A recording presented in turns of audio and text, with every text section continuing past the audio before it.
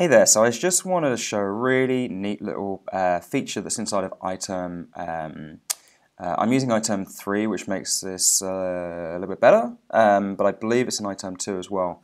And the situation was that I had done a git log, and I needed a line from the git log, but when I quit the git log, obviously it kind of clears the buffer, and when I scroll up and down inside of the terminal, there was no output because it completely kind of wipes away the buffer basically.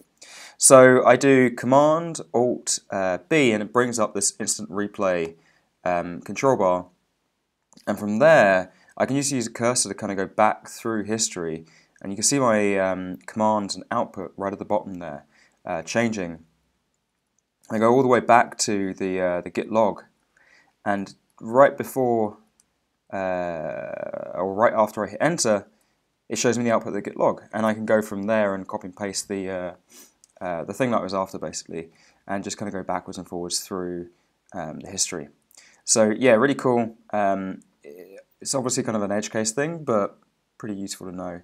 And I think the preferences of iTerm decide how big this buffer is, so useful.